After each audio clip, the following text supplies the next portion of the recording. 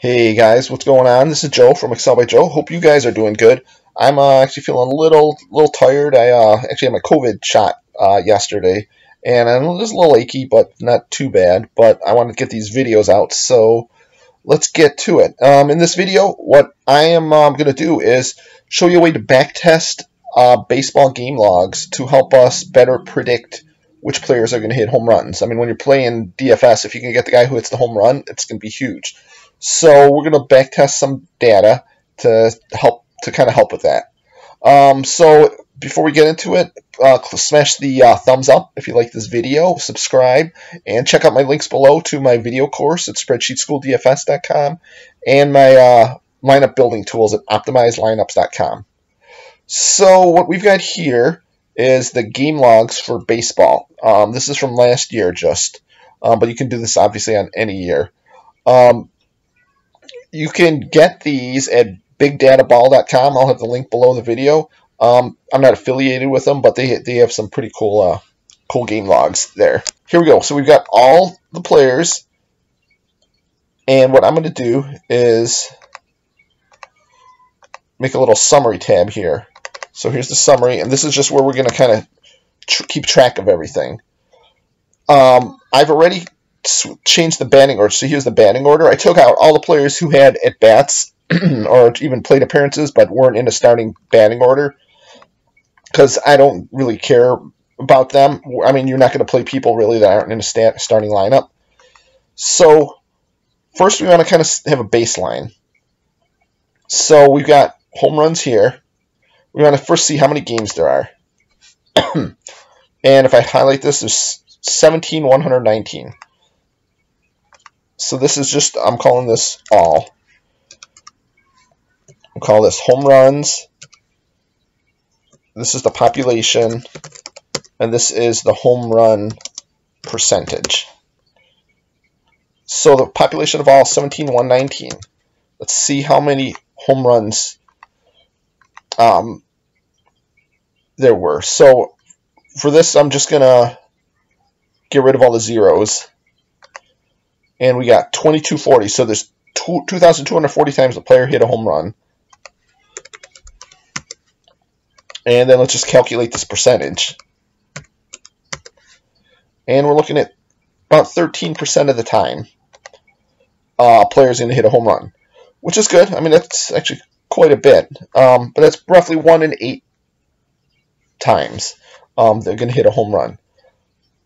But let's start doing backtesting a few things and see if we can find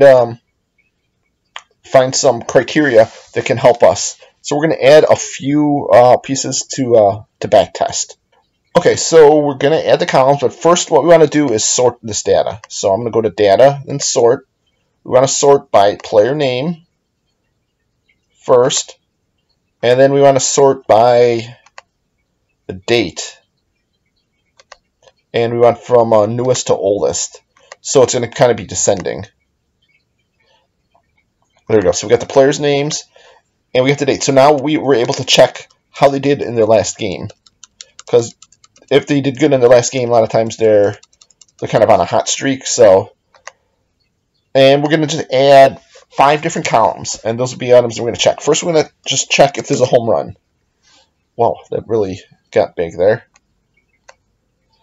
So we're going to check if there's a home run, and to do that, all we're going to do is an if statement. If this cell is greater than 0, then they obviously hit a home run. Then we'll put yes. Otherwise, I'll put quote, end quote for no. And then I'll copy that down. So this will tell the yeses and nos if there's a home run. That'll help us when we're doing our checks. Next, we're going to check, did he hit a home run last game? So here, what we want to do is we want to do an if statement. Or actually we can do this with an and statement. So we're going to do and. We don't even have to do if. This will just an and statement will just give us a true or false. And for the and, we want to check if this name equals this name. So we want to make sure that the line before it was this player, because sometimes once it switches players, we don't want to. I mean, if 2 different players hit a home run, who cares? We don't want to know that. So if this equals this, and if this cell is greater than 0. So we put parentheses. So if these names are the same, and if there's a home run yesterday, this will be the cell that we're back testing to see if a home run was hit there. So it's false, but we're going to copy this all the way down, and we're going to get, so you've looked 17,000 lines to check. So we've got quite a bit of back testing we can do. So it should give us a pretty accurate result. So now we're going to check home runs in the last 7 games.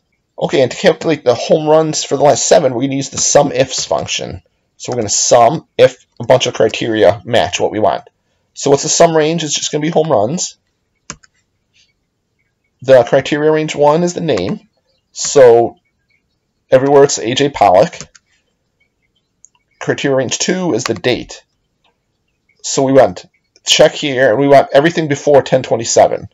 So quote, less than quote, and 1027. Because 1027 is our back testing date. We don't want to have that in our sums. And then the last one we want in the last 7 days. So now we're checking here again, and now we have to do quote greater than quote, and then we want this minus, I'll just put 8. So it'll give us like the last 8 days. End parentheses, press enter, and there's 0. So I'm going to double click it down. We'll get to see how many home runs. There we go. And see, we can kind of tell like all these zeros, but here he had 3. And if you look across, here's the home run column, and look, he had 2 there and he had 1 there. So there's his 3 homers. So we know that it works. So we've got that all set. We want 2 more to check. We want home runs in the last 3, which is pretty much the exact same formula. So all I'm going to do is just copy this formula and paste it in here. But I'm going to change this to the last 4 days. So then it'll basically include the last 3 days of games. Or 4. I'm not sure exactly how it works, if it includes the 4th day or if it doesn't. But so this is just going to be, these are kind of criteria to kind of see, then we're going to check to see like if the player is hot, like if they're hitting a lot of home runs in the last 3 games, last 7 days, does that help them? And we want to check their average over the last 7. So this is kind of going to be the same formula here, except we're not counting home runs. But I'm going to paste it here.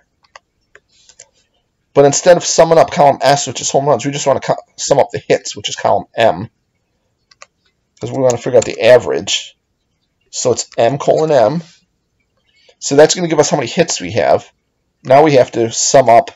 So I'm going to copy this and divide by, paste it in. And now by at bats, which is column K. So instead of M, I'm going to put K in here. And he had a 250 batting average. Let's format this to make it look like a batting average. Oh, not percentage. And copy this down. And it's calculating, and then it's going to give us all our formulas, and then we can start back testing this. However, before we do this, what I'm going to do is I'm going to copy all of this. I want to get rid of all these formulas. So I'm going to do copy, then right over it, paste special values. Because if you have all these formulas, every time we do a filter on it, it's going to have to recalculate everything, and it's just going to take forever.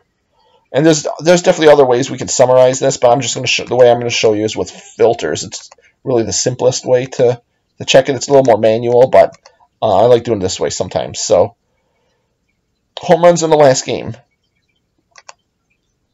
True. So there was 2,205 times that happened where a player hit a home run in the last game. Let's see if that makes a difference.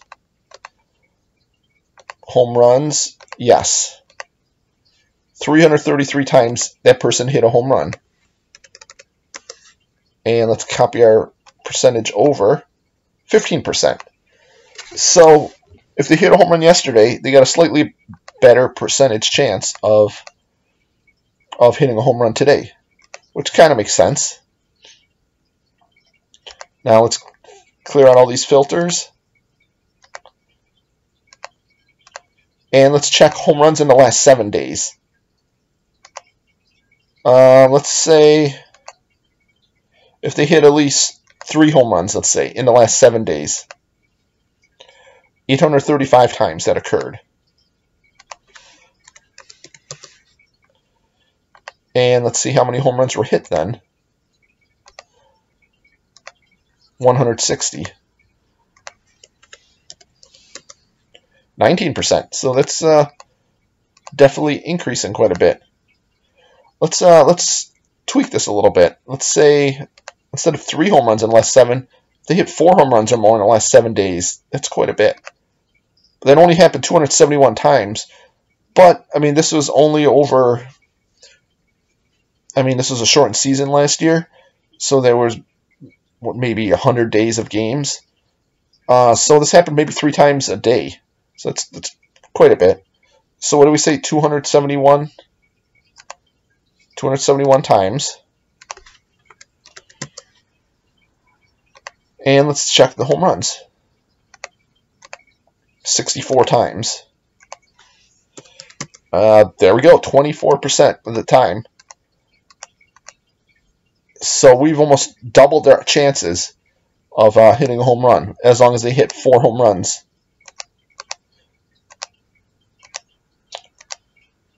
And let's look at these last ones, see if they're in the last 3 days.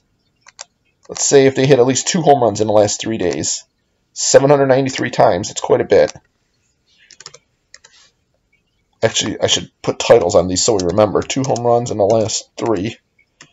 This was at least 4 home runs in the last 7. 3 home runs in the last 7. This was home run yesterday.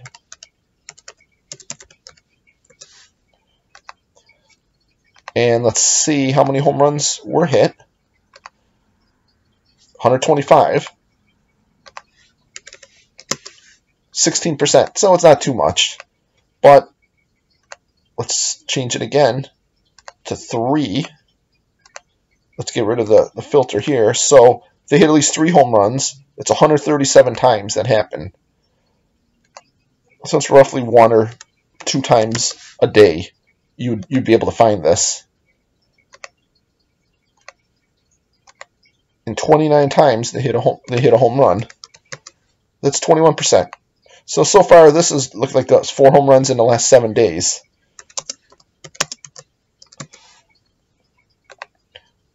But let's just check the last category.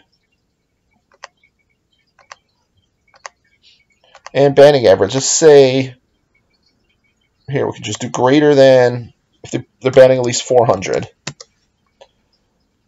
50, that's quite a bit. Let's make it a little higher.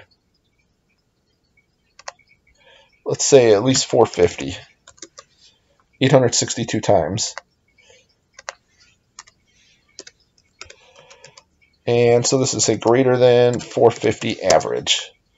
Let's see how many home runs they hit. If average kind of plays into this. 113 times. 13%. So batting average is not as much of a factor as home runs are. And this can be done like with any stats. These are just ones that I picked. Let's just look at one more. But how about we say greater than 450. Let's look at 2 filters now. Greater than 450 and let's say 2 home runs in the last 7. So they're at least hitting some home runs also. So we've got all of these. We've already got the filter on the batting average 450. Here, let's get rid of 0 and 1 home runs. So it's 204 times. So that maybe it happens 2-3 times a day.